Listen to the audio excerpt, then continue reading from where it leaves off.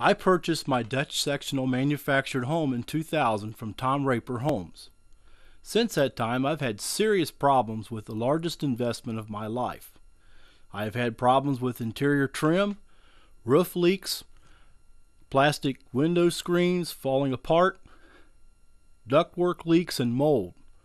The home was installed with a heavy plastic vapor barrier covering the entire underneath side.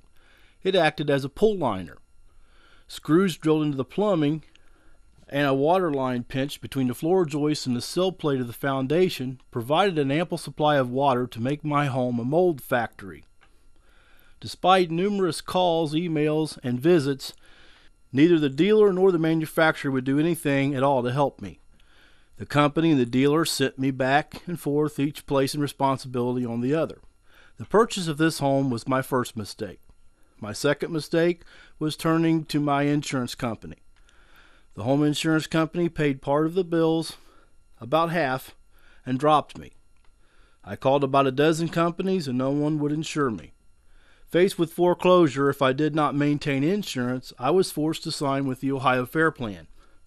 My insurance is now 3 times more expensive, to the tune of $1,500 per year. I called HUD and spoke with a person in Washington that deals with manufactured home issues. It is important that you get this part if you're facing these same issues. HUD could have made them fix the problems to my satisfaction, but I made the repairs before I called HUD. As a result, there was nothing the Department of Housing and Urban Development could do for me. I've talked with an Ohio Attorney General's office, and they said that the state cannot do anything for me. It is not in their jurisdiction.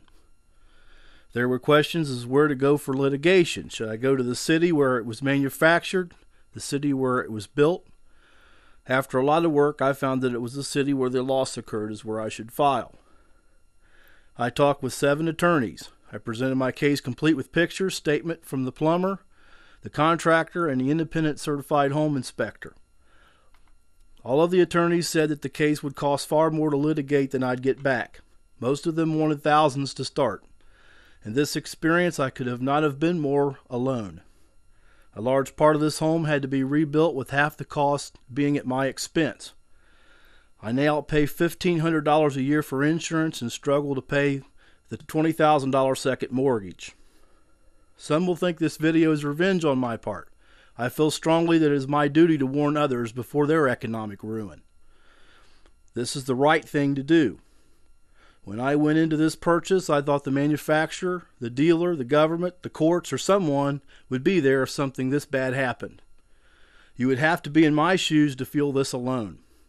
Please, before you consider buying anything from Tom Raper, Dutch Housing, or their parent company, Champion, go to the web and read the other horror stories from people like myself. It is my opinion that if you buy a manufactured home, you're making the biggest mistake of your life.